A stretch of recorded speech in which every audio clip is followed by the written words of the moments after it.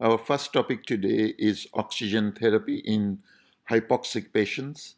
Our speaker is Dr. Syed Khan, who is a senior intensivist from New South Wales. Good morning, everybody. Dr. Syed Khan is my name. I'm one of the intensive care specialists in Blacktown Hospital. Thanks for giving me this opportunity to talk on oxygen delivery systems that we use in our healthcare.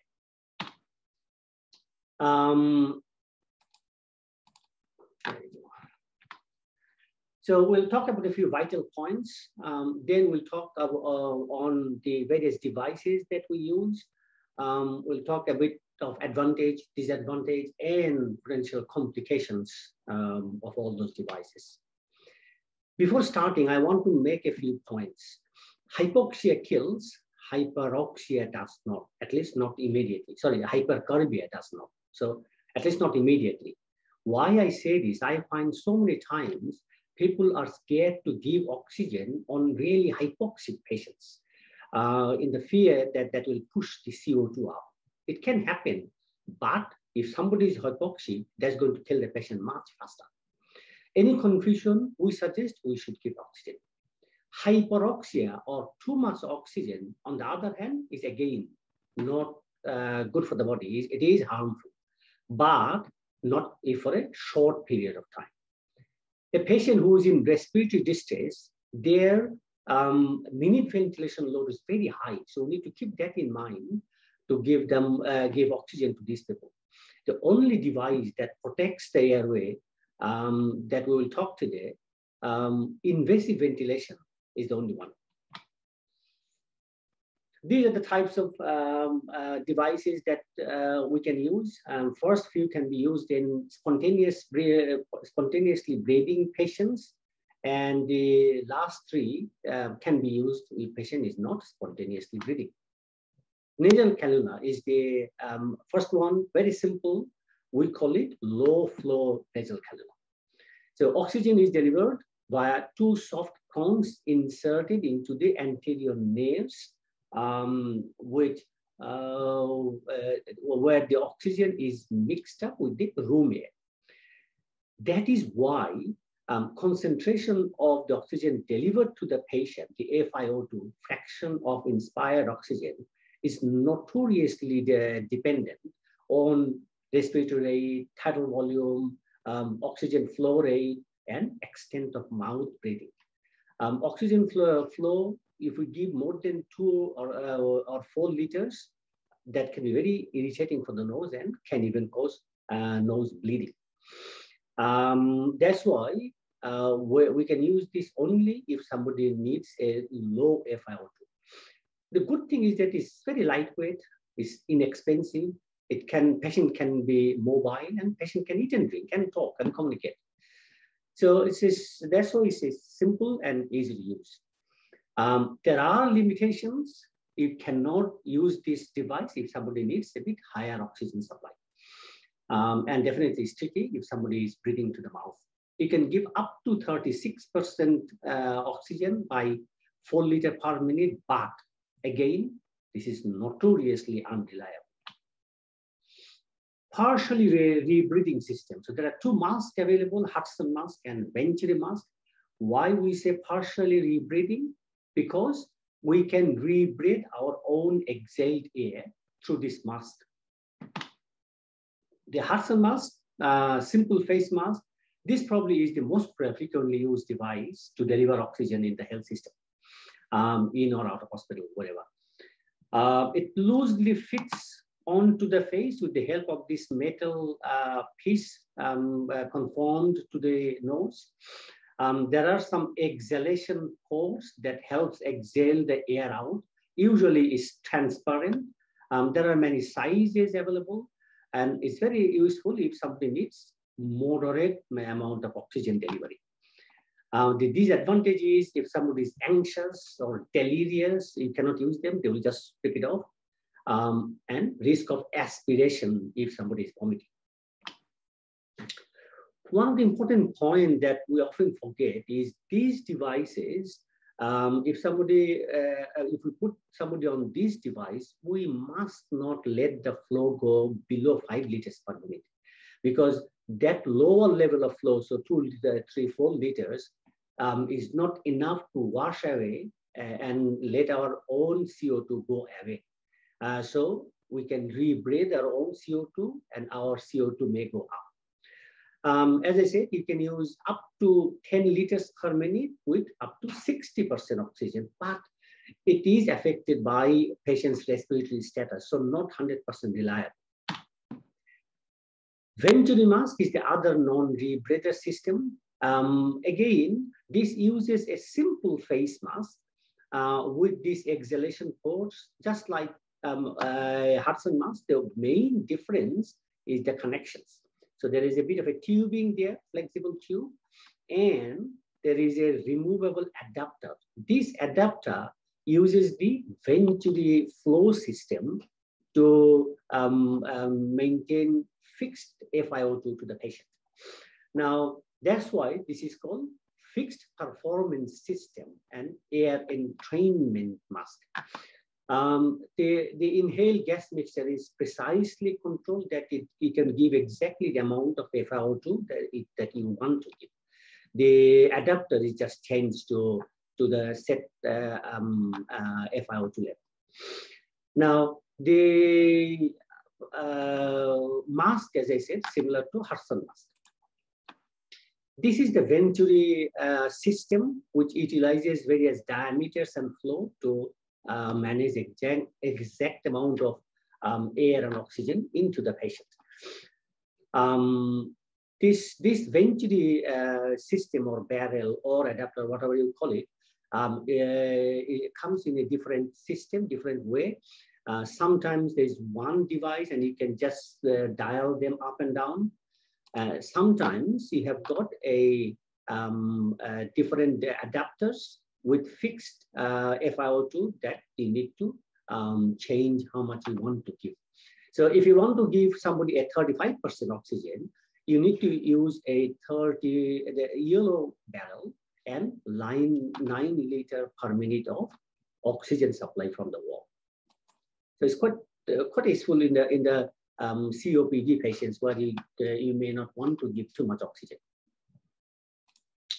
Non-rebreather mask. Now, this mask has got a couple of devices special to it that stops inhaling our own exhaled air.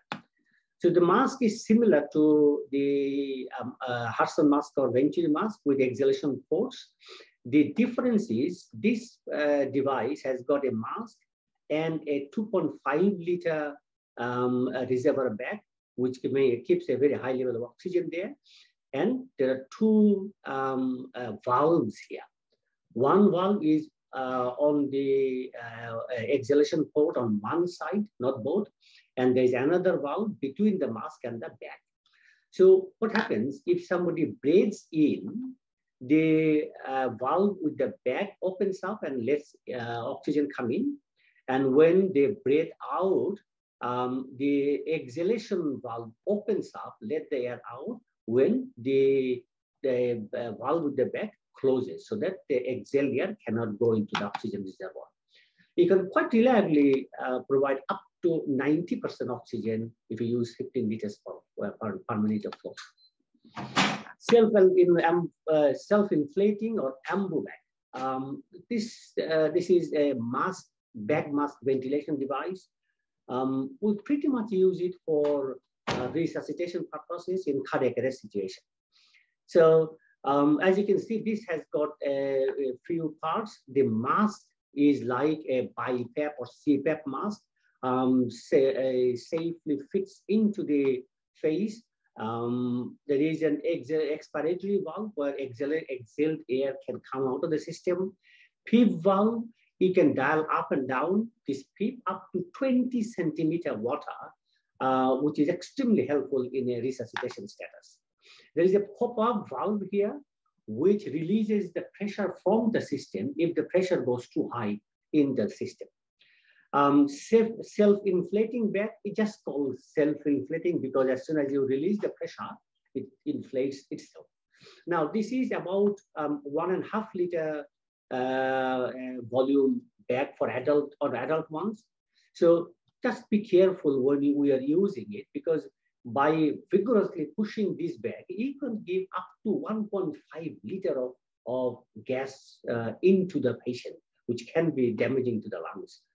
However, it's an extremely useful system because it self-inflates and sucks air from the bag. So there is a 2.5 liter reservoir bag attached to the system, and that goes through a oxygen connection and a couple of release valves and sockets.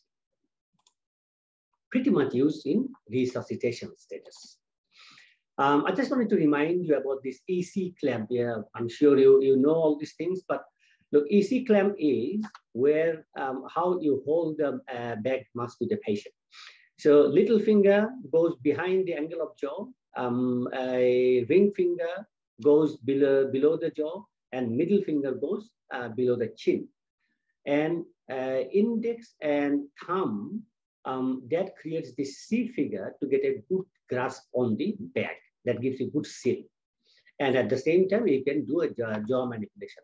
If this is useful for one hand ventilation. If you want to use both hands to get a good grip and a good seal on, of the mask on the patient, then you need to get somebody else to use the bag, to push the bag. High flow nasal pumps. Look, this is a game changer. This has changed practice so much over the last few years. Pretty much revolutionized the oxygen delivery to the sick patients. The oxygen delivery is highly reliable on FiO2, and also if you use up to 60 liters of flow that we usually use in this device, you can create some PEEP, which is really helpful in managing the patient. There has been a lot of studies that has happened around the world with this device, showing mortality benefit, reduced intubation rate, and earlier recovery. These are a few of the notable studies that changed our practice. This mechanism is a little more complicated. They have got this soft, pliable nasal prongs, which fits in the nose, but these are higher diameter than the normal nasal prongs. That allows high flow to be provided to the patient, up to 60 liters oxygen and air mix. There is a heated tubing system. So this tubing is heated, and how we heat them up, I'll come on the next slide. There is a humidification device that humidifies the air, and there is a flow meter. So this device, you can give very high level of oxygen. You can use this PEEP effect for pulmonary edema or COPD auto PEEP state. It can be extremely useful in various situations, both type 1 and type 2 respiratory failure, because that high flow also washes your CO2 out. So tubing is heated by different mechanisms. Some system uses water to heat the air going through that device, and some system uses wearing to heat the air. Airvo is one of those machines, one of the company. There are many companies, there are many machines available, all are equally effective. Airvo is more commonly used, that's why I put this, and very easy to manipulate. The soft, pliable nasal prong system that allows the patient to have this high flow, high oxygen. Patient can eat and drink and communicate as well. Heating and humidification has got a few advantages. It facilitates removal of airway secretions, avoids airway desiccation and epithelial injury, decreased work of breathing, and all this enhances patient comfort. That washout of the nasopharyngeal airway system through that high flow improves ventilation and oxygen delivery. That PEEP effect I talked about, when you use higher and higher PEEP, higher and higher flow, you can generate up to 6 centimeters of PEEP, which is really helpful in a COPD patient and decreases the work of breathing. Complications or disadvantage is that it can cause local nasal injury, epistaxis. It can cause lung injury like barotrauma.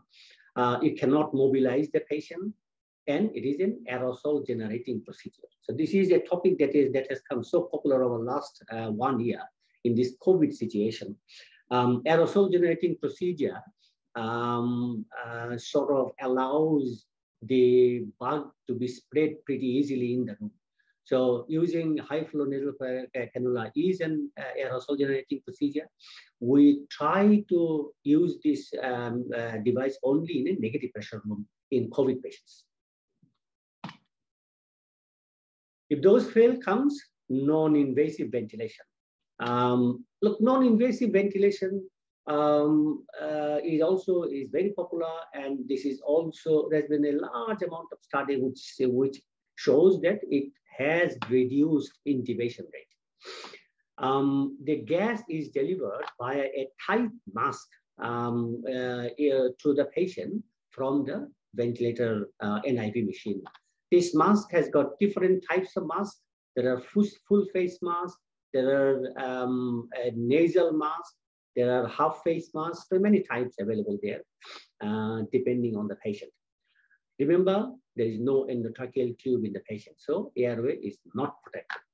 So there are two types available, CPAP, that is continuous positive airway pressure, and BiPAP, which is bi-level positive airway pressure. So two pressure levels. I'll first talk about contraindications. So NIV is not intended for full ventilator support. So patients with decreased level of consciousness, we cannot use NIV because it cannot protect the airways. If somebody is severely hypoxic, you'd rather intubate the patient earlier because delaying intubation may worsen outcome. Facial injury, facial deformity may give mask a misfit. Delirious, confused patient, or somebody claustrophobic patient. I've seen people hate that mask. Patient with copious secretions have got very high risk of aspiration because number one, if there is secretion coming in the mouth, just mouth secretions, or if somebody vomits, the machine is actually pushing that vomit into the lungs, giving an aspiration. Indications, CPAP is pretty much a type 1 respiratory failure where carbon dioxide is not issue, CPAP is enough. And BiPAP, we use it for hypercapnic respiratory failure, type 2 respiratory failure. Couple of complications, pressure injury on face, patient cannot eat and drink, patient cannot talk clearly. High pressures can cause barotrauma, need to keep that in mind if we use it for a long time. And again, this is another aerosol generating procedure. So BiPAP, the difference between BiPAP and CPAP is BiPAP has got two pressure levels. Inspiratory positive airway pressure and expiratory positive air pressure. The difference between inspiratory and expiratory positive airway pressure is the pressure support. And this pressure support helps getting bigger and bigger tidal volume. You can manipulate that. And higher the tidal volume, higher will be the carbon dioxide clearance. So that's why this is extremely helpful in hypercapnic respiratory failure. If you have got somebody who does not have a high CO2 level, CPAP is enough, just single pressure level, which is similar thing like EPAP and PEEP. The advantage of PEEP, number one, it opens up more and more alveoli with that pressure, which can happen with EPAP, IPAP as well. That's what we call recruiting more oxygenating surface. At the same time, this extra pressure pushes all the air out of the alveoli, and which is extremely helpful in pulmonary edema state. If all fails, come invasive ventilation in intensive care. Look, this is a big subject. I don't think I'm going to go in detail about invasive ventilation. If we wish, we can talk. We can organize another talk on invasive ventilation in future. The main difference is there is an endotracheal tube in the patient which protects the airway and ensures that you are giving fixed amount of oxygen that you want to give. Maybe 25%, maybe 100%. You can manage that with precise accuracy. You can, if somebody is really hypoxic, like acute respiratory distress syndrome, they need to be intubated with high FiO2 and high flow. You can sedate and paralyze the patient because sometimes patient needs multiple interventions in the intensive care, and this you can do it, do all those interventions. You can even manage a delirious patient, or somebody with a decreased level of consciousness has come up after a drug overdose or something. We just keep them on a ventilator for a couple of days and then can extubate them. So this is a very reliable device and a very safe device as well. I think that's it. I think I've covered most of the things. If you're really interested about invasive ventilation, I can organize a talk as well. If any questions, please ask. Thank you. Thank you, Dr. Saeed Khan, for your presentation. Our next presentation is hypertension in pregnancy. Our speaker is Dr. Rubaiyat Kamal Rimi, who is an advanced training physician from South Australia. Assalamu alaikum. Thank you, Federation Bangladesh Society of Medical Society of Australia, for giving me the opportunity to present today. My name is Rubaiyat Kamal Rimi, and I'm an advanced trainee currently working at Royal Adelaide Hospital. I'll be presenting today on hypertensive disorders in pregnancy. I had an opportunity to work as obstetric medicine advanced trainee, so I'll be using my knowledge today. So my presentation today is mainly will be focusing on the definition, classification, and the investigations because of the time constraint. And if I have time, then I'll briefly touch on management as well. So what happens to the blood pressures in pregnancy normally? So in pregnancy, the progesterone hormones actually causes vasodilatations of the blood vessels that results in fall of blood pressures in first and second trimester of pregnancy. But by the time you reach the third trimester, the blood pressures actually normalizes to the pre-pregnancy level. So if someone has already high blood pressures in the beginning of the pregnancy, you may find that her blood pressure is normalized. And if someone doesn't know that she has high blood pressures in third trimester, when the blood pressure normalizes and then it will reach to the pre-pregnancy level, you may find there's new onset of hypertension, and that can be mislabeled as preeclampsia. So just be mindful about that. So how to measure the blood pressure in pregnancy, as you would do in case of non-pregnant or woman or man, that is in the sitting position, legs lying comfortably resting on the flat surface, and arms at the level of the heart. Sometimes in third trimester of pregnancy, or the patient, whoever in labor, we can measure the blood pressure in lateral recumbency position. But supine posture should be avoided because of supine hypotension syndrome. So the definition of hypertension in pregnancy is the same as you would find in non-pregnant women, that is systolic blood pressures more than 140 and diastolic 110. We call hypertension in pregnancy, but the severity level is a bit different. In case of normal non-pregnant person, we would say that the severe hypertension is leveled as more than 220 millimeter of mercury. But in case of pregnancy, the level is much lower. It is 170 millimeter of mercury, because our brain are more vulnerable to the cerebral hypoperfusion in case of pregnancy. So it can cause cerebral hemorrhage, posterior reversible encephalopathy, or hypertensive encephalopathy. So that's why we have to be mindful about severity of the hypertension in pregnancy. There are different types of hypertensive disorders in pregnancy. It can be chronic hypertension, gestational hypertension, preeclampsia, superimposed preeclampsia on chronic hypertension, and ultimately eclampsia. So I will go a little bit of details on each classifications now. What is chronic hypertension? If you find someone has got systolic blood pressure 140 and diastolic of more than 90 before pregnancy, or even before completing 20 weeks of pregnancy, you can call them chronic hypertension. So chronic hypertension can be essential hypertension, which is like normal you'd see in non-pregnant person. It can be white coat hypertension, or it can be secondary hypertension due to some renovascular disease or endocrine disorders. It is very important to diagnose chronic hypertension because 20 to 25% cases, it can progress to preeclampsia. It can also cause intrauterine growth retardation and placental abruption. On the other hand, gestational hypertension is the new onset of hypertension when you diagnose after 20 weeks of pregnancy. And earlier the presentation, there's more chance that it can go into severity and it can progress into preeclampsia. Now, what is preeclampsia?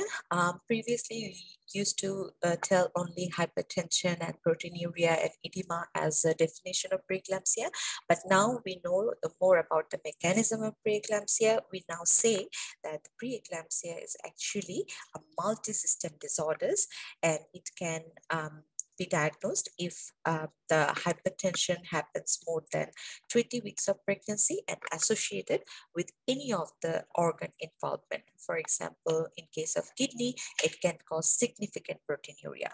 What do you mean by significant proteinuria? If when someone comes to your office and you dipstick the urine and you find that 1+ protein, and you have to send it to the protein creatinine ratio, if it's more than 30 milligram per millimole, and it's called significant proteinuria. If the creatinine level is more than 90, you can also label as one of the criteria for preeclampsia. The preeclampsia can affect the hematological systems of the body. If imagine a stiff blood vessel and you're pushing a blood through that vessels, narrow vessels, it can cause damage or destructions of the red blood cell. So you can find in the peripheral blood film, there is red cell fragments or schistocytes.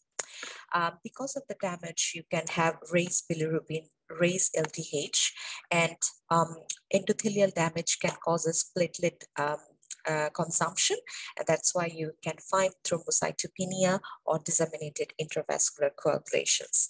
In the liver, it can actually cause endothelial leakage of the blood vessels, and that can cause hemorrhage and hematoma development, stretching of the liver capsule, and can cause epigastric pain, right upper quadrant pain, and raised transaminases. In the brain, of course, because of the hypertension, it can cause vasospasm or vasodilatation, and each of them can result in cerebral hypoperfusions or cerebral hemorrhage, can cause convulsion, hyperreflexia, headache, blurring of vision, and ultimately stroke. In the lungs, due to endothelial leak, it can cause interstitial fluid retention and cause pulmonary edema. In terms of fetus, it can cause fetal growth restriction. Now, what would you do if someone comes to your clinic with hypertension in pregnancy? You would do something for mother and something for baby. So for mother, you of course in the office, you can do an office urine dipstick test and send the urine for spot urine PCR. And in the blood, we'll be doing full blood count, looking for low platelet count, red blood cell fragment or schistocytes, and we will send it for electrolyte, urea, creatinine, and liver function tests to monitor the renal functions and liver functions. In terms of baby, we can do an ultrasound, of course, and we can see the baby's growth and amniotic fluid volume. There are new investigations that are coming in to help with the diagnosis of preeclampsia. And among them, a very new thing that has come to preeclampsia diagnosis is soluble FLT1 and placental growth factors. I'll be describing a bit more onto this because it's a new test and it will be coming soon to diagnose the preeclampsia earlier. So what happens in case of normal person is our the placental trophoblast releases some angiogenic factors. Placental growth factors is actually causes the vasodilatation. In this illustration, you can see the blue circular stuff is the placental growth factors, and attached with the endothelium, you can see a receptor. It's called FLT1, and the semicircular portions of the FLT1 is called soluble FLT1, and this soluble FLT1 is actually can circulate in the blood freely. But if it attaches to the placental growth factors before even attached to the receptors, then this placental growth factor cannot attach with the receptors. So what happens? Normally, in normal pregnancy, the placental growth factor, when it attaches to the FLT1 receptors, it causes vasodilatation. But in case of preeclampsia, the trophoblast releases more dissoluble fluid and less placental growth factors. So all the soluble fluid actually attaches to the placental growth factors even before they attach to the receptors. That's why they cannot attach to the receptors, and they cannot do vasodilatation. In results, they causes vasoconstrictions. So that results in preeclampsia. So what will you find in case of preeclampsia is that soluble FLT1 receptors goes up and placental growth factors goes down. So by looking at the imbalance of the serum concentrations of that, we can actually diagnose someone who can have preeclampsia even 5 weeks before the occurrence of it. It is shown in a study, it's called prognosis study, is we can actually diagnose preeclampsia, someone's at risk of preeclampsia even before 5 weeks.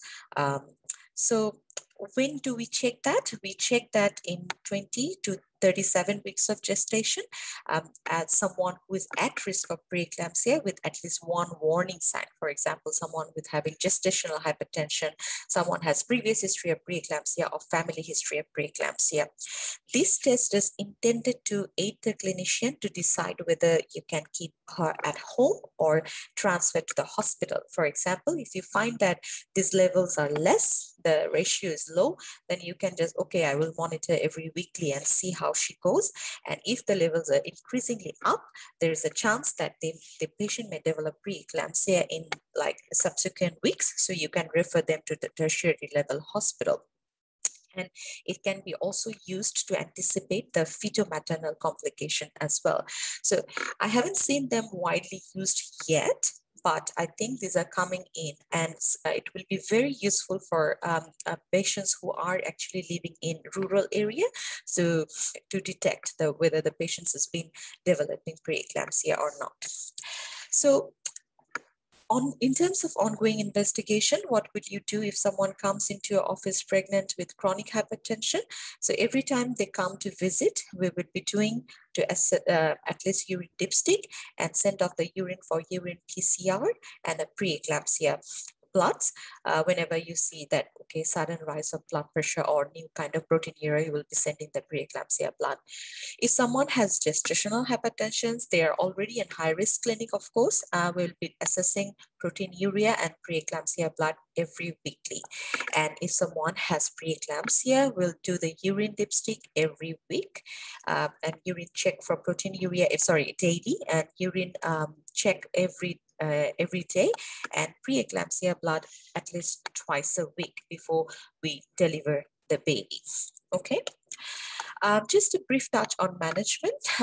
We know that a lot of antihypertensive medications we cannot use in pregnancy, especially angiotensin receptors, blockers, ACE inhibitors. They can cause fetal death and neonatal renal failure.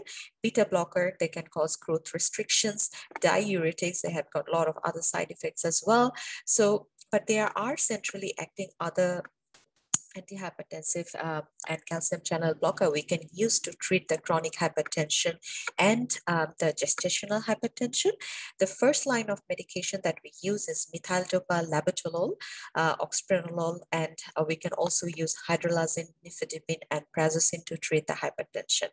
But be mindful if someone develops preeclampsia, no matter how much you try to tightly control the blood pressure, if you do not deliver the baby, you cannot ameliorate the placental pathology. So in that case, delivery is the definitive management. So we should refer to the tertiary medical centers for delivery of the baby. If it's early, then the obstetrician will try to give steroid for the fetal lung maturations, but the delivery is the ultimate options for preeclampsia. So I hope that this presentation helped you to understand a little bit and the new investigations that are coming in for preeclampsia. Thank you. These are my reference. Thank you, Dr. Rimi, for your presentation. Our next presentation of the day is a 75-year-old lady with diffuse body ache and new onset headache. Our speaker is Dr. Mukhlisur Rahman, who is a rheumatologist from Queensland. Thanks everyone for attending tonight's meeting. My topic is a lady who is 75 years old who did have some aches and pains and some stiffness, now presents with a new onset of headache. So as our theme of the meeting is diagnostics, but before we go to the diagnosis, always we need to take history, which is a very important part. So how to approach if we go there? History is very important. Type and distribution of the pain. Is it guarded distribution? How stiff is in the morning? And description of the headache. Now, headache, is it unilateral? Is it bilateral? Is it temporal or occipital? Is there any scalp sensitivity? Is there any visual symptoms? And then, also, as always, we need to examine the patient after taking history. Is there tenderness in the temporal artery? Is there tenderness in the posteriorly, particularly at the C1 exit foramina, as occipital neuralgia, one of the important differential diagnoses for a unilateral headache? Do not forget to check the visual acuity. Particularly as I'm going to mention the different phenotype of the disease, if there is a large vessel involvement, at that time, people can have limb claudication, vascular bruit, discrepancy in the pulse, and aortic regurgitation. So from clinical examination point of view, keep that in mind. Other characteristic features of the large vessel affection in the joints lateralitis, that is, it has a stronger female predominance, younger age of onset, and longer time to diagnose because we don't suspect that easily. And inflammatory markers are also a little bit lower than the traditional temporal variety. So as I was talking about clinical examination, which normally we don't consider in this situation, but important to measure the blood pressure in both the arms and cardiac auscultation and vascular bruit. If we look at the ethnicity, which is a significant risk factor when we think about a joint lateralitis. It highest in Scandinavian countries, but people who Scandinavians move to USA, they still carry that higher risk, but very uncommon in Asians and Arabs, and African Americans is extremely rare. This will be one of the most important slide of this talk, because rather than traditional thinking of a cranial variety of temporal arteritis, nowadays we are seeing different phenotypes of the disease. Cranial variety, which is the typical temporal artery and jaw claudication and tenderness of the temporal arteries on palpation.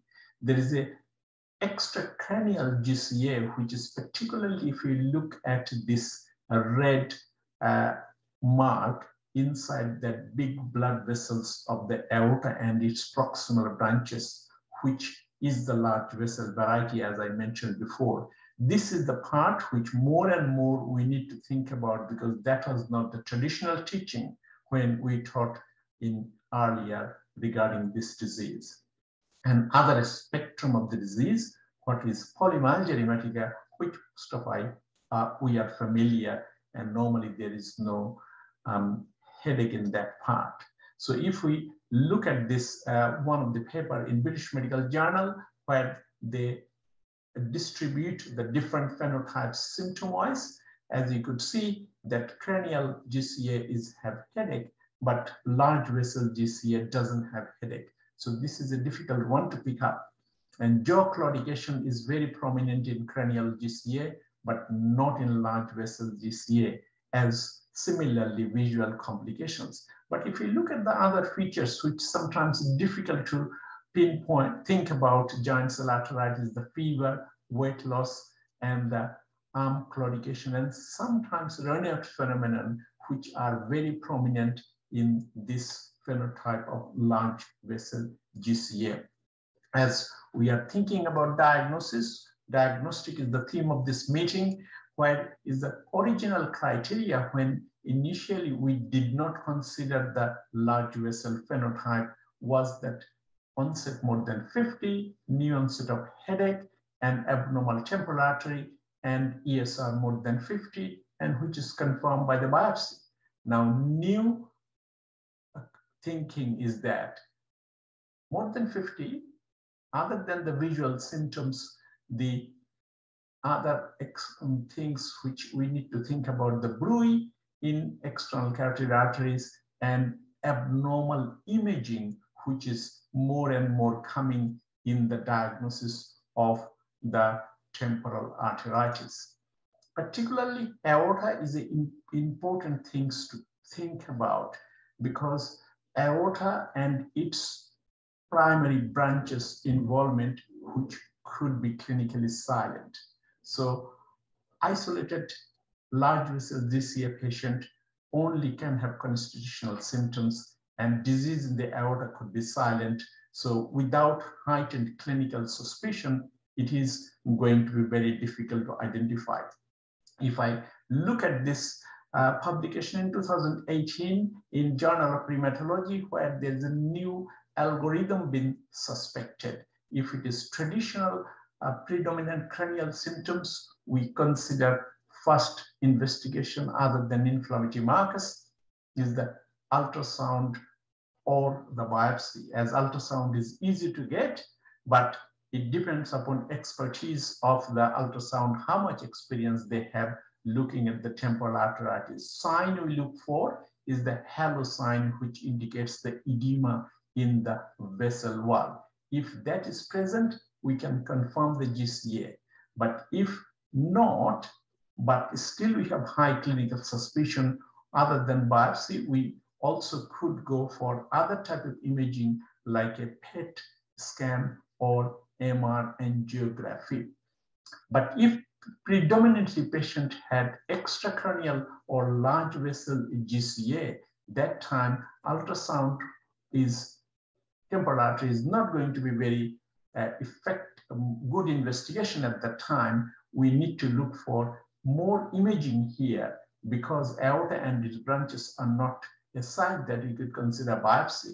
So PET scan, which more and more clinicians are using it, but access and the amount of money patient spent could be one of significant issue.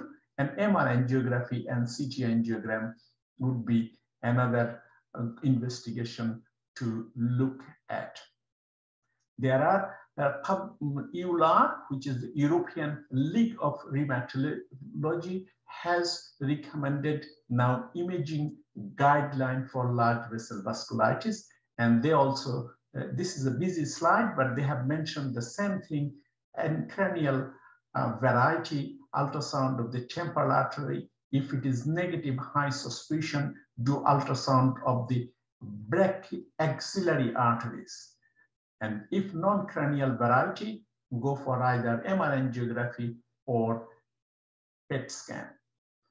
Now, treatment is simple, as everyone knows that very effective on prednisone, but main thing is that go slow, because if it rapid reduction invariably leads to flare up, which we want to avoid.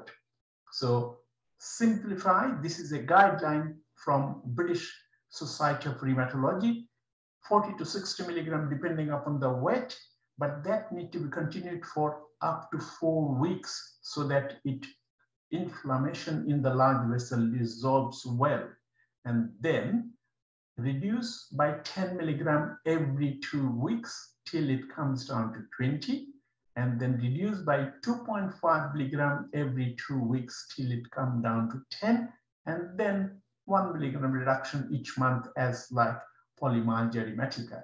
So as you could see that once we have a diagnosis at the time, steroid treatment is at least for minimum 12 months. That indicates significant steroid burden, and most of our patients are elderly in this group. So how to do the follow-up? We normally look for the inflammatory markers and chest radiograph to monitor the aortic aneurysm.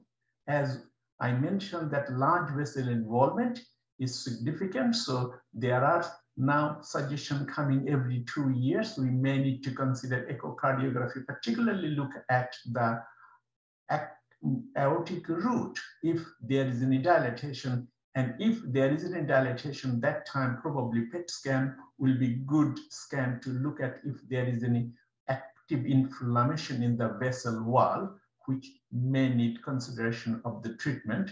But do not forget the bone health, as osteoporosis is common side effect of the prednisone we are going to treat. Now looking at the cytokines, now as you know that anti-TNF and blockers of them are very effective treatment in rheumatoid arthritis, but particularly in this cartoon, look at here the vascular smooth muscle cells, their IL-6 is very important target here. So people initially thought about, let's try these anti-TNF agents, which many of the trials as first 3 mentioned here, they have tried, but that did not have any good benefit in giant cell arteritis. But tocilizumab, which is interleukin-6 inhibitor, has had a significant benefit, particularly in remission and maintenance of remission, and leads to significant reduction of the steroid. Now, this is an important trial. Everyone talks about that when it comes to giant cell arteritis, which is the GIACTA trial, where tocilizumab being looked at. Particularly, tocilizumab comes in subcut 162 milligram every week, which is significantly better than prednisone. And if we look at this graph, which is the top one, which is the tocilizumab weekly, which is significantly different from all other arms, where it maintained up to 1 year. And as in this cartoon, the third column, which is the tocilizumab weekly, which is maintaining the remission, which is sustained up to 1 year. So question comes, what happens after 1 year? So people looked at up to 3 years of data, and that benefit is persistent if we continued, but currently in PBS, we don't have permission to use it over 1 year. So because of the time limitation, take home message, think about different phenotype of the disease in comparison to the traditional cranial variety. Think about the large vessel disease. That way, we need to be examining differently and follow up a little bit differently. And think about imaging is taking more and more role in giant cell arteritis, such as biopsy of the temporal artery.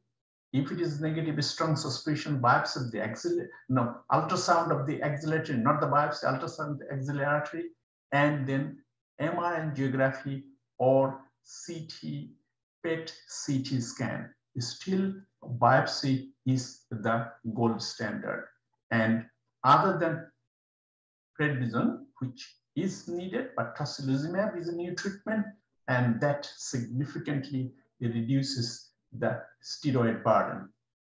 Thanks very much everyone for listening. Because of this very quick presentation, I'll be happy to take questions when we have a question and answer session at the end of all the presentations. Thank you, Dr. Rahman, for your presentation. Our next presentation is Assessment of Menorrhagia in Different Age Groups. Speaker, Dr. Sonia Hussain, who is a gynecologist from ACT. My name is Sonia Hussain. I'm one of the consultants in Calvary Bruce Public Hospital. I also work in Queen Vian Hospital. I'm the Education Secretary for Bangladesh Doctors Association of Canberra. So today my topic is menorrhagia. So I'm going to talk about menorrhagia's definition, what are the common causes, and how we can manage menorrhagia in different age group. So start with definition. There are few definitions available. According to NICE guideline, any amount of bleeding which is excessive and is affecting women's physical, emotional, social, and material quality of life, we can define as a menorrhagia. There's also other definitions available. So normally a woman passes about 30 to 40 mL of blood each month. And if it's more than 80 mL per cycle, then we can define it as a menorrhagia. Or if the bleeding lasts for more than 7 days, or if it's coming every 3 weeks, that also can be defined as a menorrhagia. Presentation, usually they come with heavy bleeding. Normally they say they're soaking pad pretty quickly. If they can't use tampon because it soaks out straight away, they need to change clothes at night time if it's so heavy. They also sometimes present with symptoms of anemia, feeling dizzy, tired, short of breath, and chest pain. So if they have severe anemia leading to heart failure, then they can present with this kind of symptoms. If you think of cause, there are a few different causes can cause menorrhagia. Some is hormonal abnormality. So if it's anovulatory cycle, that can be one of the common cause of menorrhagia. It also, if someone had thyroid hypothyroidism, that can lead to heavy bleeding. If there's any pathology in the uterus, that also leads to menorrhagia, and that's very common. This is the most common cause. Blood disorder. If someone on blood thinner, or if anyone had a kidney or liver disease, altered the coagulation profile, that also can lead up to menorrhagia. If you think about hormonal related problems, so polycystic ovarian syndrome, usually women come with oligomenorrhea, so they have less bleeding per year, but when they bleed, it doesn't stop. So sometimes they can bleed for 4 to 6 weeks in a row. Perimenopausal and adolescence. These are the two times women usually have anovulatory cycle, can lead up to menorrhagia. Underactive thyroid is another common cause. Uterine pathology, so fibroid, which is quite common, uterine endometrial polyp, adenomyosis. If there's any endometrial cancer or precancerous changes, so that can also present with heavy bleeding. If someone on blood thinner, if someone had a history of clot, they're on warfarin or rivaroxaban. This is also very common findings. Women of age of 40 or 40 plus. So we normally don't see this kind of thing in a young woman, or liver and kidney condition. So this is also a presentation of perimenopausal women. So now I'm going to start with my cases. So I have 3 cases, and I will discuss what are the findings and how I have managed it. So case 1. So it's a 14-year-old girl presented to my room with her mother with heavy irregular bleeding. So I take a detailed history. Her menarche was when she was 9. Her cycle was irregular, and when I talk about how much she bled, she said she passes clot about 2 centimeter size, and she need to change pad 1 to 2 hours. And the bleeding lasts for 5 to 7 days. She didn't have any clinical signs of anemia, which was good. Her pain was minimal. She didn't have any thyroid, any evidence of hypothyroidism. No evidence of spontaneous bleeding, no epistaxis, no gum bleeding, or no easy bruising. No other past medical history. Doesn't have any family history of polycystic ovarian syndrome either. She was non-smoker and no other recreational drugs. Any adolescent girl, I come to my room, I always try to take some history in absence of her parents. to make sure there's no history of domestic violence, any social issues, any sexual abuse. She didn't have any of those risk factors. She didn't have any clinical symptoms of anemia. All she mentioned is heavy bleeding, and it's so heavy it is affecting her school performance. So she can't go to school on her day 1 and day 2, so which is quite concerning. I did some basic vital signs. So she had borderline tachycardia, her blood pressure was low, and she looked pale, and I examined her abdominally, and there was no mass. There was no palpable mass, and the uterus was not palpable either. There was no sign of excessive hair growth or hirsutism. So my differentials in this age group, so she was 14, so it's from 11 to 17 to 18 years old girls. Most common cause of heavy bleeding is anovulatory cycle and hormonal imbalance. So most of the period they're having, they're still not ovulating regularly, and that's causing all these issues. Thyroid disorder is another common cause of heavy bleeding, and polycystic ovarian syndrome. So, or if there's any clotting disorder, but I was more concerned of anovulatory cycle and hormonal imbalance for her. I organized an investigation. Her hemoglobin was 105. She was O positive blood group. Her iron study showed severe iron deficiency anemia. Thyroid function were normal. Coagulation profile was normal. Von Willebrand factor. So this is something we order in adolescent girl if they come with menorrhagia. Her abdominal ultrasound was normal. Her beta HCG was negative. So there's three different, we explained 3 different ways, so mild, moderate, and severe. So she fall into the category of moderate heavy bleeding, and so we need to give some medication to stop it. So we talked about a few different options. So first we treat her iron deficiency by giving her oral supplement, Ferrograd C, 1 tablet daily, and discussed about non-hormonal and hormonal treatment. She already tried non-hormonal method, and her GP started her on tranexamic acid, and she also tried mefenamic acid. So she used it for 2 months, but it didn't help. And that's why she came to my room. I discussed about starting her on some hormonal treatment. For the heavy days, I discussed to give her norethistran or medroxyprogesterone acetate. So these are the 2 are progesterone hormones, and the norethistran come as a primulat N, and medroxyprogesterone we can find as a primarine. Oral contraceptive pill, because we need to give her something to control it for long term, and Implanon if nothing works. So for her, as she already tried NSAIDs and tranexamic acid, and then we talked about start her on hormone therapy. When she came to my room, she was not bleeding, so I put her on oral contraceptive pill and advised her we need to wait for at least 3 months to see the actual result. So she came back to my room a few weeks later and advised that she tried the pill for 2 weeks and couldn't tolerate it due to severe nausea. And once she stopped the pill, she had heavy bleeding, end up in hospital. And then her GP called me to see her urgently. So when she came to my room, she was bleeding quite heavily, and she didn't stop. So I gave her Primulat, 5 milligram 3 times a day to stop the bleeding, and I also discussed about Implanon because we need to do something for the long term. She is happy to try for Implanon, and she came back in a week time, and I put them Implanon in. 6 weeks later, she presented to my room again. According to her and her mom, the bleeding stopped. However, she couldn't tolerate the significant mood swing, and she felt suicidal. So they were desperate to have the Implanon out.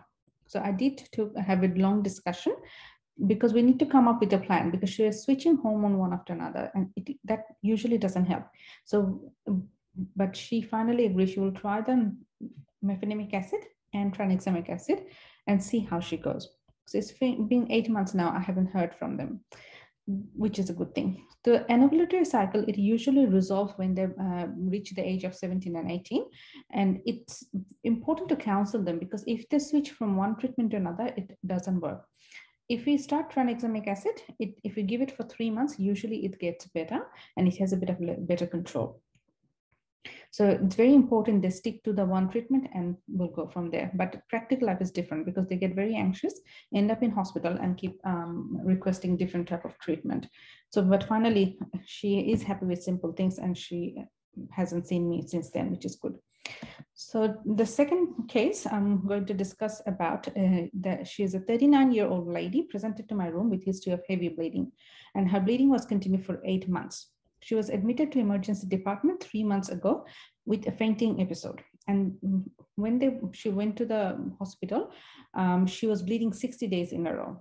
Her hemoglobin found to be 43, and rest of the blood's coagulation profile and everything was normal. She was not pregnant at that time. They organized an emergency ultrasound and which showed thickened endometrium. She received 2 units of blood in emergency, and then she was discharged to see a gynecologist as an outpatient. So when she arrived, I took a detailed history. Her menarche was age of 13. Her cycle always been irregular and heavy. She always passes clot, but she thought it was normal. And if in her heavy days, she only need to take 2 Nurofen. But nowadays the bleeding become more heavy and she need to change pad every 30 minutes. She also have shortness of breath and dizziness. She feel excruciating pain when she passes clot. There was no pressure symptoms. There was no symptoms of urinary retention or change of appetite or loss of weight. She has been married for 9 years. She never had a children, and she tried for a baby but never conceived. No history of sexually transmitted disease. She had with the same partner for 9 years. She never had cervical screening test. She was only 39, but she had significant medical illness: polycystic ovarian syndrome, psoriasis, type 2 diabetes, and high blood pressure. She was and had a tonsil and adenoid surgery when she was young. She was on metformin 1 gram daily and telmisartan for 40 milligram daily. She was a social drinker and non-smoker. I examined her, so she looked pale and she had a male pattern of baldness. She had significant acne problem, and there was excessive hair growth on her chin. I did a gentle speculum. Her cervix looked normal. I took her cervical screening test. On bimanual examination, her uterus was bulky. It was not tender. Cervical excitation was negative. I did a bedside ultrasound. Her endometrial looked slightly thickened and mild irregularity was present.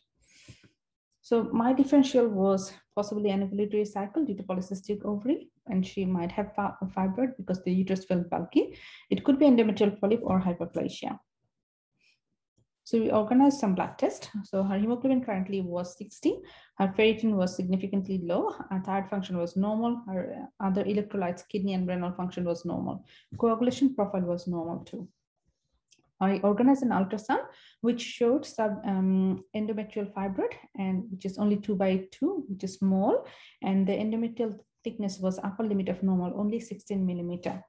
So I was not too concerned about her.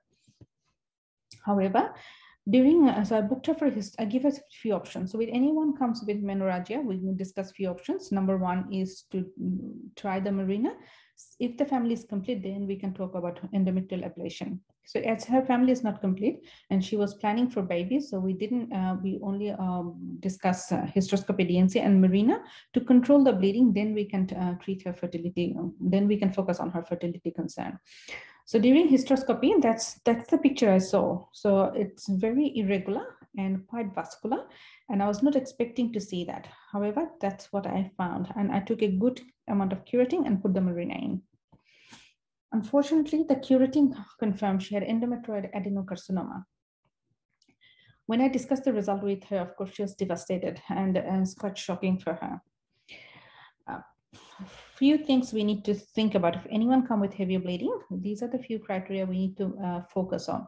So if anyone over the age of 45, overweight, more than 90 kilo, never had any children, any history of polycystic ovarian syndrome, any family history of endometrial ovarian or bowel cancer, they are increased risk of endometrial cancer.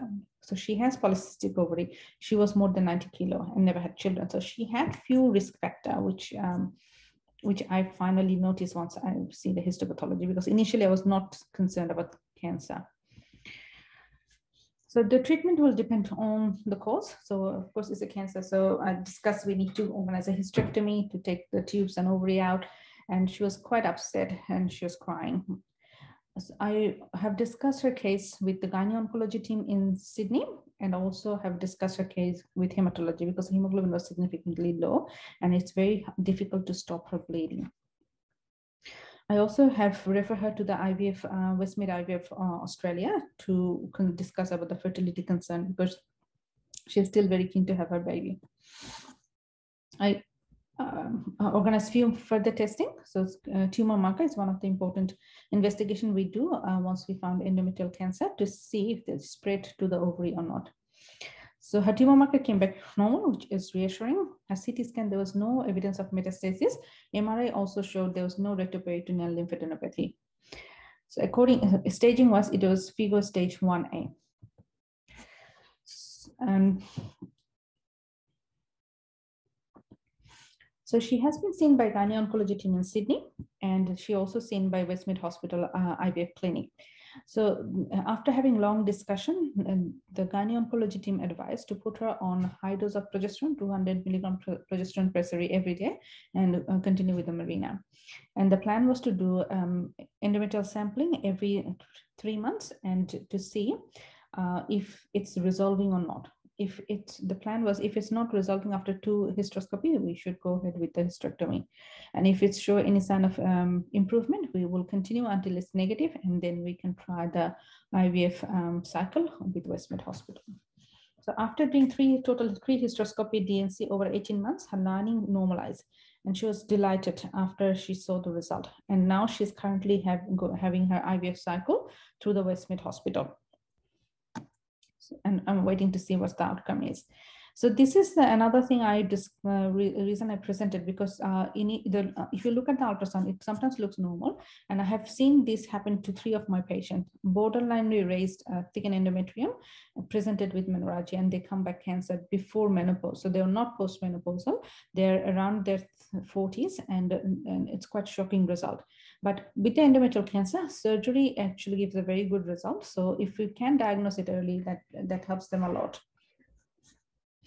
So my third presentation, the third case, is a 27-year-old female who presented with menorrhagia, and the ultrasound showed multiple fibroid, and the endometrial thickness was 36 millimeter and with irregular margin. So I was more concerned about this woman, and so I saw her urgently and take a detailed history. So her menarche was when she was age of 11, her cycle always being regular, but she bled heavily every time. For the past 3 months, she bled continuously. She passes clots every time she goes to the toilet, and she needs to change pad every 3 to 4 hours. She didn't have any symptoms of anemia, so not short of breath or dizziness.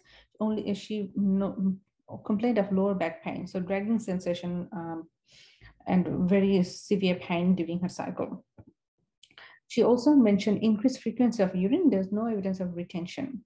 No change of appetite, no weight loss. She never been sexually active, never had cervical screening test, no other medical illness, never had any surgery. She was on Primolat 5 milligram 3 times a day. She has seen by another gynecologist in the past, and they 2 years ago, and she had a ulipristal for 3 months. So ulipristal is a drug we use to shrink the fibroid, but we can use it only for a short period of time. And the problem with this drug, when we stop it, the fibroid keep getting bigger and go back to its normal size. So we only use it before surgery to shrink the fibroid, so to make the hysterectomy easier. She was a non-smoker and never had, she never drinks alcohol. On examination, she looked anemic. The uterus was bulky, about 16 weeks size, and she declined any internal examination. My differential for her was most likely fibroid because it's a big uterus. It could be endometrial hyperplasia. As the endometrial lining was so thick, it could be a cancer, and hormonal imbalance is less likely because her cycle is always regular. So I organized an investigation. Her hemoglobin was 85. She has severe iron deficiency anemia, and other rest of the bloods were normal. Thyroid stimulating hormone, coagulation profile. I also did tumor marker because her lining was thick and irregular. Her ultrasound showed 16-week size uterus, and endometrium was quite thick and irregular lining. I organized an MRI to make sure I'm not missing anything. So it showed multiple fibroid, no metastatic deposit, and only clot inside the uterus. So there was no vascularity on those thickened lining, which is reassuring. I organized an iron infusion and urgent hysteroscopy DNC and insertion of Mirena. Unfortunately, during hysteroscopy, all I could see is very thick, irregular, looks like blood clot. I took a lot of keratin and I put the Mirena in. However, the histopathology showed only clot. There was no endometrial lining found to investigate. So that's quite disappointing. So when I saw her, I again repeat the tumor marker. I again organize ultrasound to make sure there's no changes on the ultrasound. If anything else we can add on or not. So ultrasound showed the same. The uterus full of clot and there's no marina seen. So she might have expelled the marina straight away. So I organized a second hysteroscopy and DNC in 6 weeks time. And finally, I managed to see multiple fibroid. And I excised 6 of them. However, I couldn't complete the procedure because we have a safety limit of water. So we only can use 2.5 liter water. Otherwise, they can have water intoxicity. So after taking as much fibroid I can, then I put the marina in. Histopathology showed benign in uterine fibroid. There was no evidence of cancer. So that's reassuring. However, even after taking that many fibroid and putting the marina, she continued to bleed. The bleeding never stopped. She was on Primolut on the top of the marina, but still her hemoglobin dropped to 55. She has been seen by a hematologist to see if there's anything else we can do to control her bleeding or maintain her hemoglobin. And the hematologist called me for an urgent review. So I saw her again and I did repeat her bloods and it was 62 and iron deficiency anemia was present. She had iron infusion a few times, but still she continued to lose blood. The ultrasound showed 15-week size uterus with multiple fibroid, no marina visualized again. So then I have a long discussion. As she never been sexually active, she still have a strong desire to start her family. I advised that there's few options we can do. We can do the same procedure, hysteroscopy resection of fibroid, myomectomy or hysterectomy if the bleeding cannot be stopped. She's not very keen on any invasive surgery. So we agreed upon to do a hysteroscopy DNC and resection of fibroid. This time I also consented her to do a laparoscopy so that we can complete the procedure and make sure the bleeding stops. So another 8 fibroid I have resected and she lost about 1 liter of blood in theater and we managed to normalize the cavity, which was reassuring. So at the end, the cavity looked normal and so I have given her 2 units of blood in theater. I started her on Depo-Provera injection because the marina is not staying in. So we started the medical, other progesterone hormone to see if that works. And I have seen her in 6 weeks time after the 3rd surgery and her hemoglobin for the first time in 3 months, it went up to 116. She also seen by hematologist and she was quite impressed with the hemoglobin as well. And I haven't seen her since then. So that's a good outcome, I would say. And she was happy and hopefully she'll find a partner and can start her family. So the reason I picked these 3 cases so that I can cover most of the common causes of menorrhagia and also to address that even if they're perimenopausal with a borderline thickened lining, it can be something nasty. So we need to investigate it as soon as possible. Any women bleed, any postmenopausal bleed, any women bleeding after the age of 55, that's abnormal. So they need to be investigated straight away. So these are the 3 cases. And if anyone have any question about menorrhagia, and please feel free to ask me questions at the question and answer time. It's Sonia Hussain from Calvary Hospital. Thank you, Dr. Hussain. Our next presentation is FBMSA President's Invitational Lecture. Our speaker is Dr. Shahid Haq, who is a pediatrician and head of the Department of Pediatrics, Latrobe Regional Hospital from Victoria. He is going to speak on a 7-year-old boy with heart murmur. Good afternoon, ladies and gentlemen. Thank you for giving me the opportunity to present to you a topic that is heart murmur in a 7-year-old child.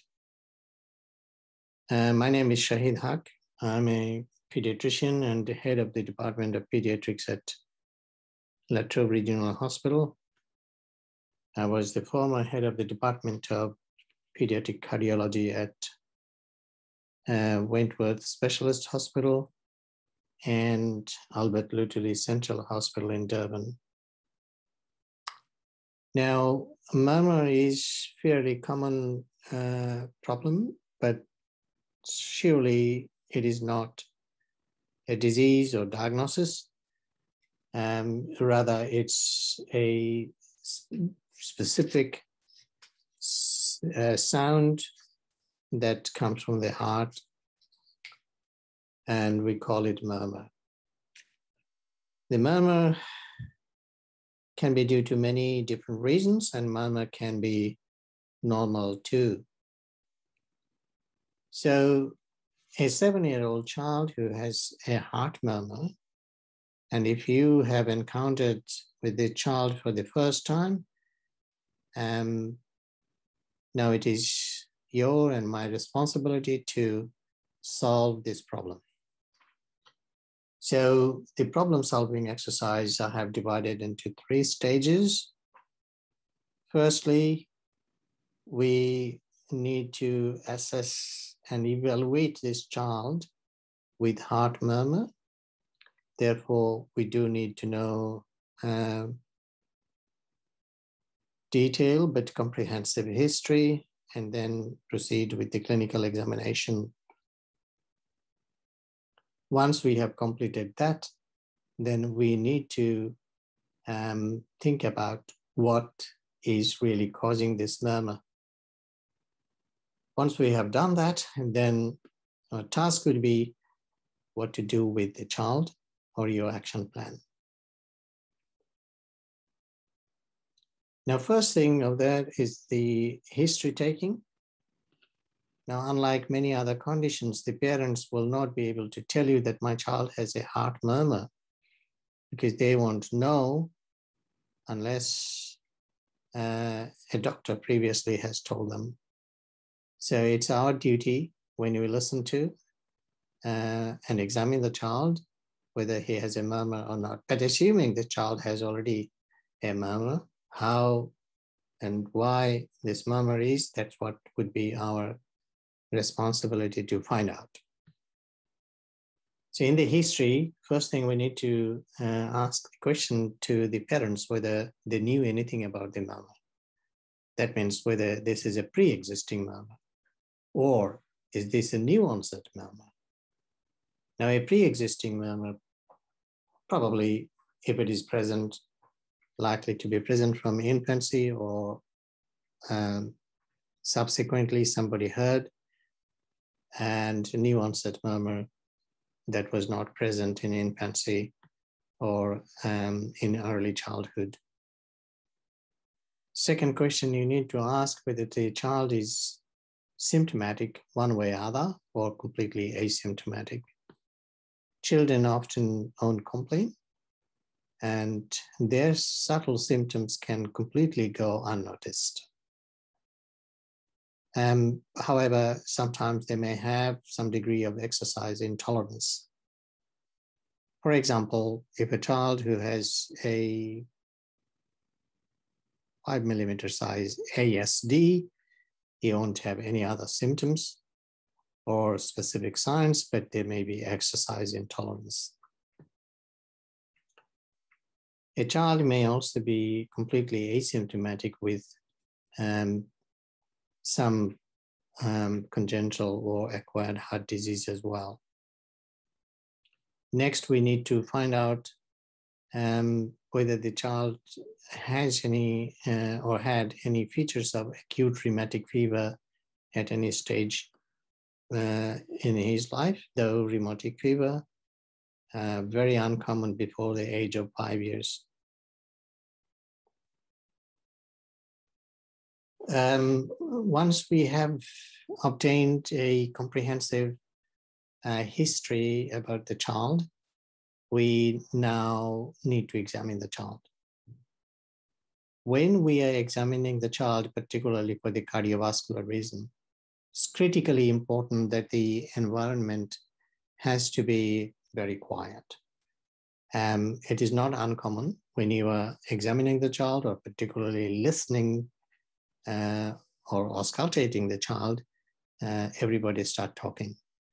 If the environment is not quiet and people are talking, you'll be missing some of the subtle or soft murmur, which may be very significant. So during examination, we need to understand if the child is well looking, or if he is unwell looking child. Well versus unwell looking child may indicate different kind of problems. We also need to know whether the child is cyanotic or acyanotic. And when I'm talking about cyanosis, I mean central cyanosis. Now, if a child's saturation is low 90s or upper 80s, a child may not look cyanotic, particularly if the child is also mildly anemic. Here, an oxygen saturation is critically important. Ideally, the oxygen saturation must be taken both preductal and postductal. We need to know the weight, the heart rate, respiratory rate, and blood pressure of the child. And once again, we need to know what is the average weight, heart rate, respiratory rate, and systolic blood pressure for that particular age. We need to do the comprehensive general examination and particularly look for any evidence of finger clubbing. Pulse is critically important. Depends on the age of the child, either radial, but sometimes brachial pulse is better, more so in very young child or infant. Character of the pulse, etc. Nowadays, not critically important because of all sorts of high-tech machines and other things. But what is very important is to feel the radial pulse, femoral pulse, and compare the radial, femoral or brachial and femoral pulses together. If the femoral pulse is extremely weak or impalpable, then there is likely only one condition to go with that, and that will be the coarctation of the aorta. If the child has coarctation of the aorta, unlikely there will be any murmur, but there will be no other clue either. Next, we need to look at the precordium. If there is any bulge, if there is a bulge, particularly the left side of the precordium and the sternal area, it does indicate that there is cardiomegaly. And then lay your hands on the precordium to feel if there is any heave or any thrill. If there is palpable thrill, that indicates the murmur is at least grade 4.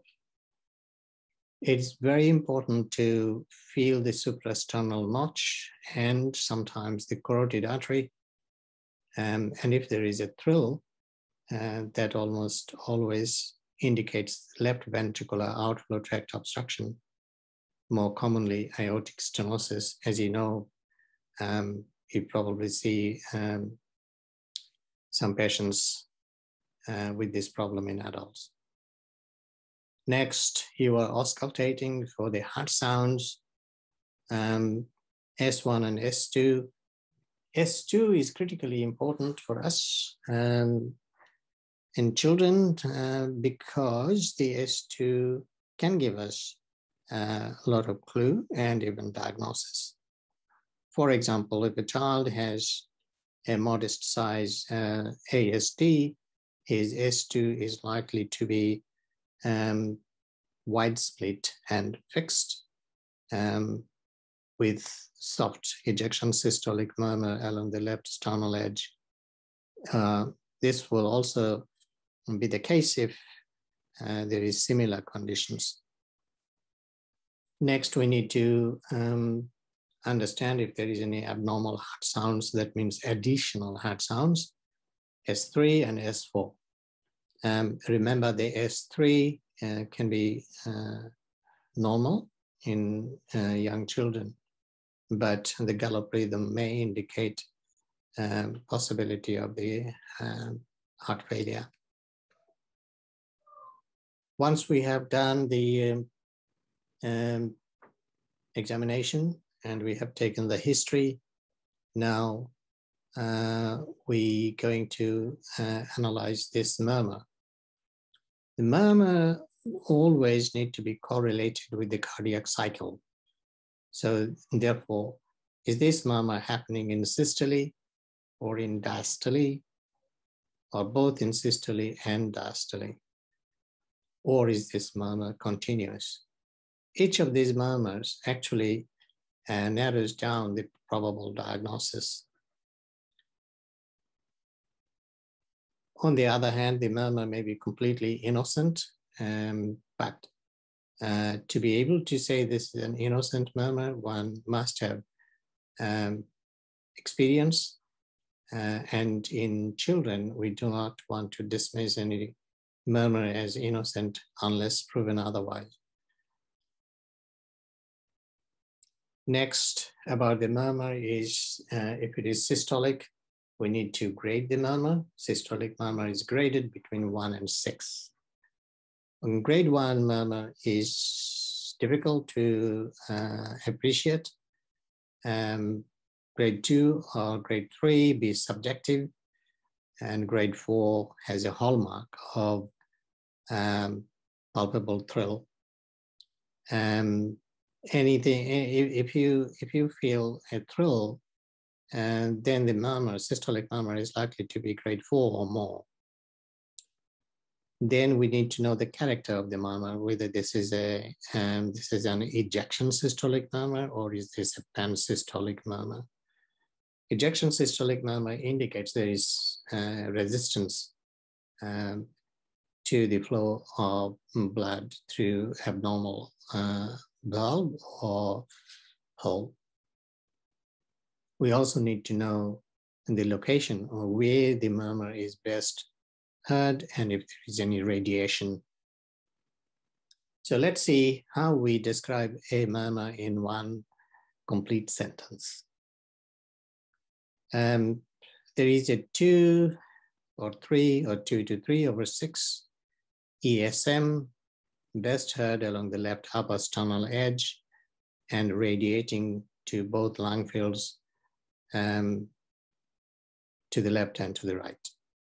So if I hear someone is talking about this murmur with this complete statement, I would start thinking whether the child most likely has a pulmonary stenosis. On the other hand, the diastolic murmur is far less common in children and graded from 1 to 4.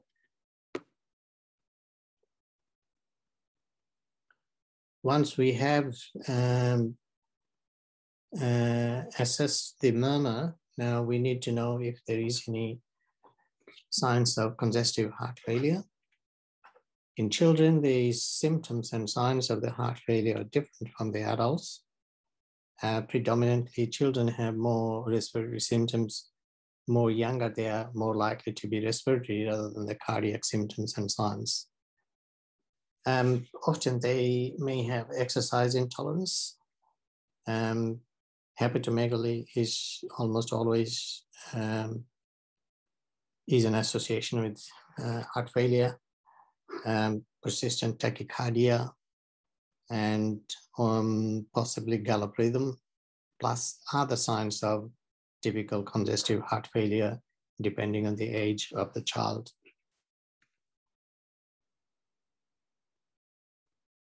When we are evaluating this child, we also need to know if there is any signs of acute rheumatic fever at the time of examination. We also need to assess the child if there is any evidence of infective endocarditis. This child, if a child has infective endocarditis, he will look very sick indeed. Now, what could be the causes of murmur in a 7-year-old child? If the murmur is pre-existing, it's likely to be congenital. Depends on when this murmur first heard. But if this is a completely new onset murmur, then it is likely to be acquired. And the murmur can be innocent, but for anyone to say innocent murmur, he or she must have a clear understanding and a lot of experience. It has got a distinct character, but in children, generally speaking, we don't want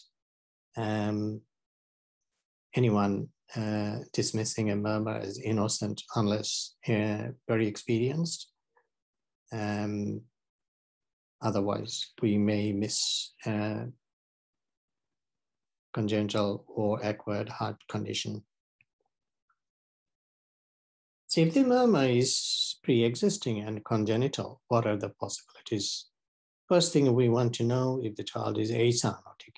If the child is acyanotic, the most common cause would be a left to right shunt, and that means the VSD, ASD, AV septal defect, and PDA.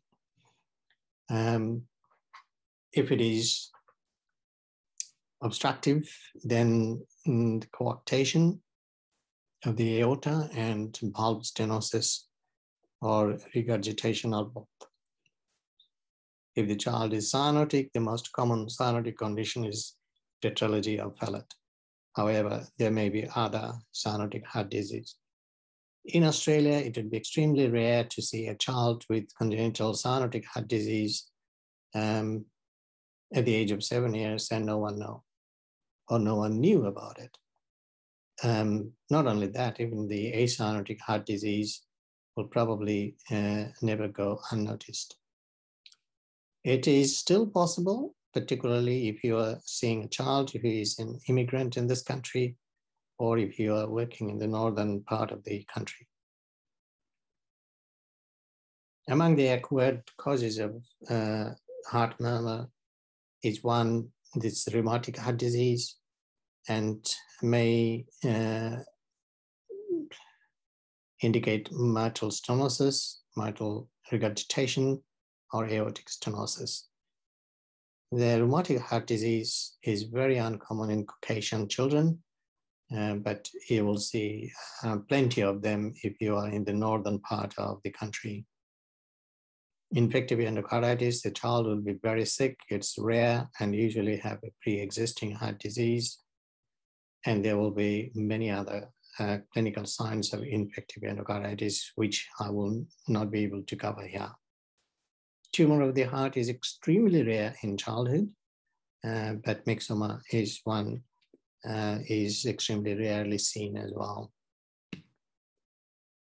Once we have done all these things, we have taken the history, we have examined, and we know the child has a murmur, and we think the child's murmur is unlikely to be innocent.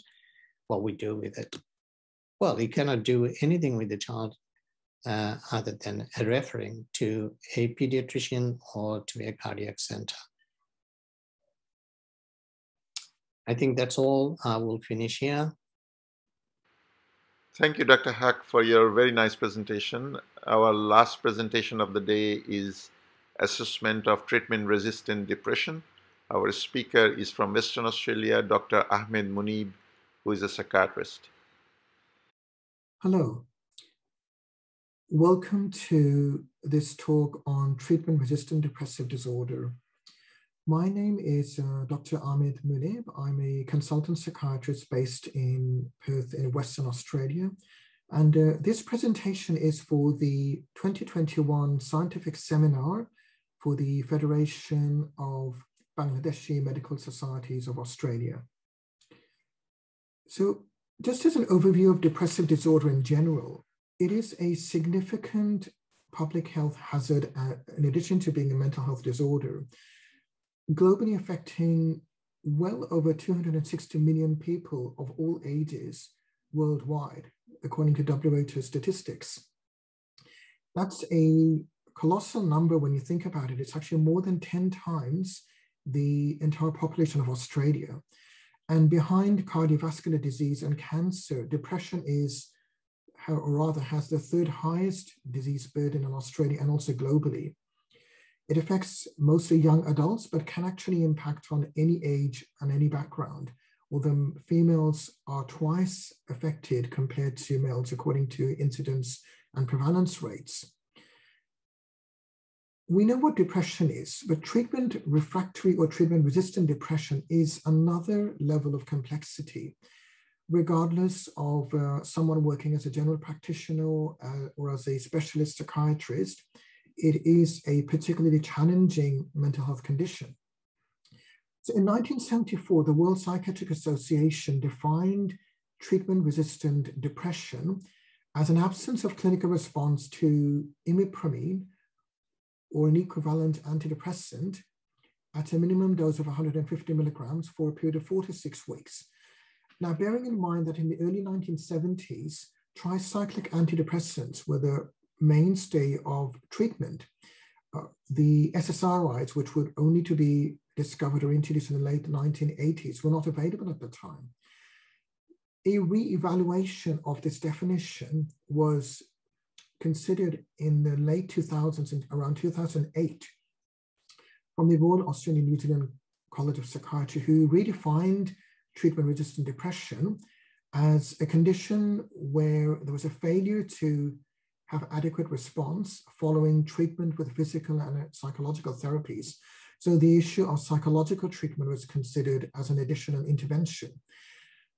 Regrettably, only 50% of major depression cases will recover satisfactorily, and more than 80% of cases that are treatment resistant will relapse within a 12-month period. So what exactly is treatment-resistant depression aside from the definition? There are a number of stages which are quite valuable to acknowledge how it is categorized.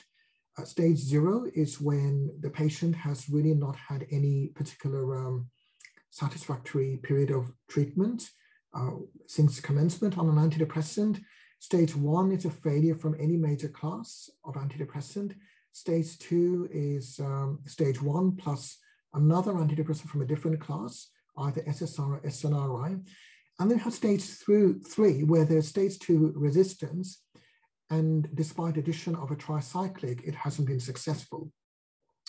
And then we have stage 3, which involves failure of a monoamine oxidase inhibitor. Stage 5 is where all the other stages have been unsuccessful, and a course of bilateral electroconvulsive therapy has to be considered as a treatment option. So as we can see, there are a number of varieties of stages before we reach the most perhaps resistive stage of stage 5. So what could be the reasons for treatment refractory depressive disorder? The obvious one is certainly discontinuation of an antidepressant. We know that antidepressants will take at least 2 to 3 weeks, sometimes a bit longer, to provide the desired therapeutic effectiveness. And many patients regrettably will stop medication even after a few days of commencing, and then report to the doctor that they haven't responded. But unfortunately, they haven't responded because they haven't given enough time for the medication to exert its necessary effectiveness.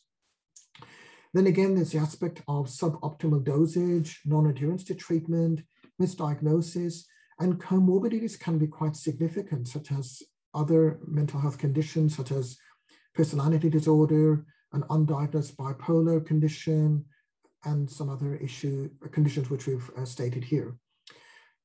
It is to be considered that if there is a comorbid medical condition, for example, an endocrine disorder such as diabetes or thyroid disorder or any of those major medical or organic issues, they can actually adversely impact on the recovery and the trajectory of the prognosis.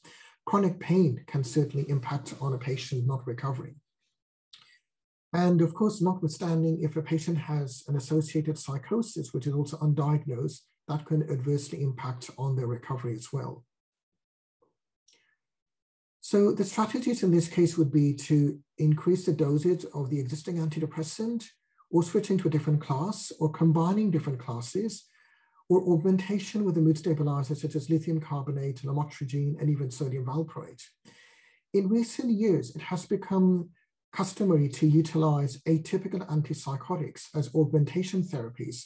Noteworthy are olanzapine, quetiapine, risperidone, but also in recent years, Some of the newer generation atypicals such as aripiprazole and durasidone and brexpiprazole have also been considered. Now, what happens if these conventional interventions, pharmacological agents, do not work, which is a distinct and regrettable possibility? There have been some research studies about the addition of a triiodothyronine, benzodiazepines, but they do have their own risks. Stimulant medications, such as dexamphetamines, but they do have risk of dependency. Ketamine has been seen to be quite important, and esketamine was recently introduced as an intranasal spray. There are also some studies which talk about omega-3 fatty acids, methylfolates, and a few other nutritional varieties. But it's important to acknowledge that many of these treatments are augmentation as opposed to standalone. So the primary platform or the basis for treatment does have to be an antidepressant medication, but they can be combined with the list of medications you see on this slide here.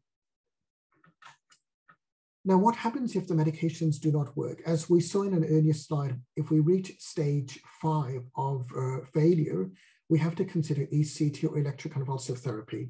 ECT is actually quite an effective means of treatment, but it does have an associated stigma attached to it, and it will require significant disclosure and perhaps psychoeducation with the patient and the carers or families.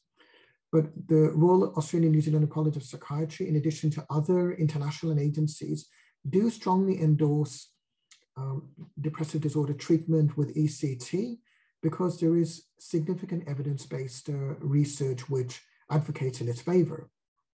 In fact, even with the best antidepressant treatment, there can be a roughly 60 to 65% recovery rates, according to various Cochrane reviews, but ECT can exert up to 90% success rates in severe depressive disorders. So what happens if ECT is not available or not convenient? Psychotherapy is obviously relevant. And in this case, it has to be at least 2 trials of 16 hours duration by 2 different therapists. And one option could be to try different trials of antidepressants, either tricyclics or monoamine oxidase inhibitors, such as moclobemide. Okay. When ECT is considered, just coming back to that, it really is ideal to consider bilateral if the patient can tolerate, and at least 8 treatments. But usually in our clinical practice, if it's resistant case, we may go up to 12 treatments and then follow up with maintenance therapy either once weekly or once fortnightly. A relatively strongly encouraged method of treatment nowadays is RTMS, or repetitive transcranial magnetic stimulation, which is non-invasive. There is no anesthesia involved, and the RNZCP has also endorsed this particular modality of treatment as an effective evidence-based outcome for treatment-resistant depression. RTMS was originally introduced in the middle of the 1980s and has been mostly provided in the private sector, pardon me, but also in some limited public settings. And what it involves is about 30 to 40-minute sessions every day on a working week, so 5 days for up to 4 to 6 weeks. There is no particular evidence suggesting maintenance RTMS to be particularly valuable. However, some studies where they tried to utilize ECT and RTMS really didn't see any major benefits for that. There is some good news. Until recently, there was no Medicare rebate for RTMS. From 1st of November, RTMS is actually going to be available in the public system. It has to be qualified by a psychiatrist suitably trained in RTMS for adults above the age of 18 years. And there are some particular limitations and criteria. And still, it is encouraging and promising that this is going to be available in a very short period of time in the public system. Just a snapshot of an example of someone undergoing RTMS. And then we have a picture of one of the machines, which is also an RTMS machine. So what other treatment modalities might be available in addition to pharmacology, ECT, and RTMS? There are some experimental treatments which are not used in the mainstream. Magnetic seizure therapy, which is also non-invasive. Then focal electrically administered seizure therapy. That's another method of electrical induction in the cortex of the brain. Vagal nerve stimulation, that however is quite invasive. And deep brain stimulation, which is even more invasive because it involves what is known as a brain pacemaker implanted inside the brain. So where do we stand here? We know that treatment-resistant depression is a particularly challenging and significantly complex condition to treat, and it is deeply concerning for families and patients when there is limited recovery. So there has to be future research in looking at the trajectories of prognosis, tolerability, the impact of inflammatory markers and neuromodulation interventions. I'll finish with an image, a rather famous painting, which is actually a favorite of mine. This is an artwork by the Dutch painter Vincent van Gogh, titled Sorrowing Old Man at Eternity's Gate, painted in 1890. Some say it actually a self-portrait of Van Gogh, who tragically died at the age of 37 by suicide. He reputedly had a very severe mental disorder. Some say it was a complex psychotic depression, but then again, we will never know because he was never properly treated during his lifetime. And that brings me to the end of my talk. Thank you very much for listening and for bearing with me. Goodbye.